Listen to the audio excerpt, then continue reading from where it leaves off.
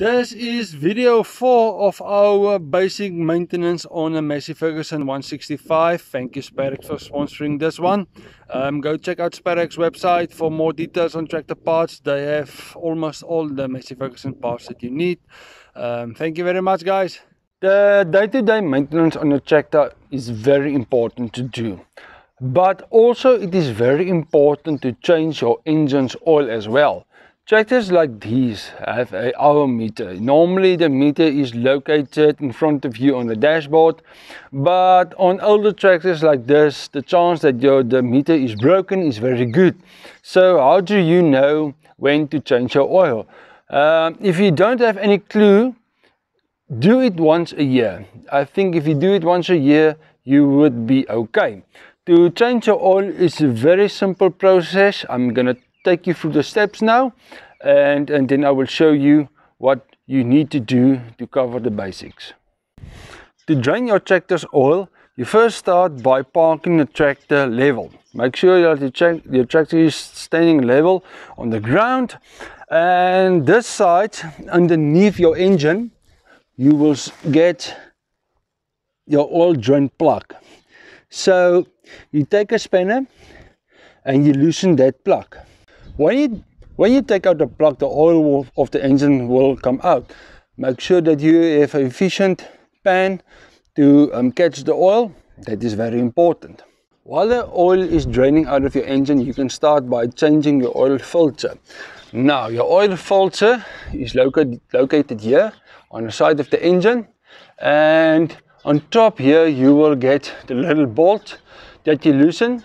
When you loosen that bolt, this steel cover will come off, and inside that cover we have something that we call an element filter, and you get a new one and you put a new element filter inside, and then you take this hole, you unscrew this whole metal cover back on again. When you are finished changing out your oil filter, you can move over to your diesel filter. You have two diesel filters on this tractor. One is located this side and the other one is located on the other side. It's very important to get both fuel filters. You can go to your nearest dealer and ask for the filter. This one is a gut filter and it is a G629. And when you go around tractor, on this side you will see that's also a G629 gut filter, fuel filter. So get both fuel filters. They are also easy to replace. You will see on top here you have the small little bolt.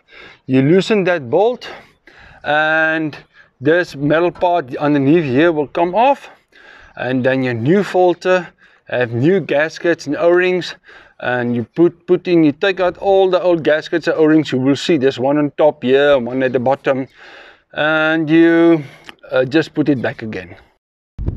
Your battery is also important to maintain, and this tractor's battery is located under the steering wheel. You have a cover that you can open to check on things.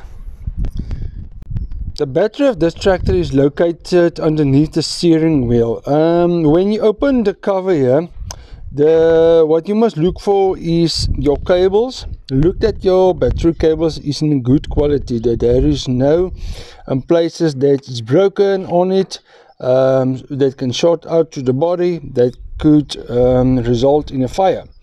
Also, if you see your battery terminal and you see this acid, you must clean that acid as often as possible, and you can put on grease here to prevent the acid. So if you look at this negative battery terminal, you can see this is cracked. What happened here is the bolt over there is been tightened too much and then it snaps. Also sometimes if you have the wrong terminal, you might, for example, you put a positive one here on the negative side, you must tighten it so much so that let the battery terminal crack, and then it breaks. So just make sure if you look at the battery terminals, just make sure you buy the correct one. Good, at this stage all your engine oil has been drained out of your tractor, you have replaced your fuel filters, you have replaced your oil filter, your engine oil filter that is located on the other side of the engine. Now you must put fresh oil back into your engine. So what you first thing you do is underneath the sump plug that you disconnected, that's under there, you tighten that back down again. And at the front of the engine you can see this is where you put in the oil.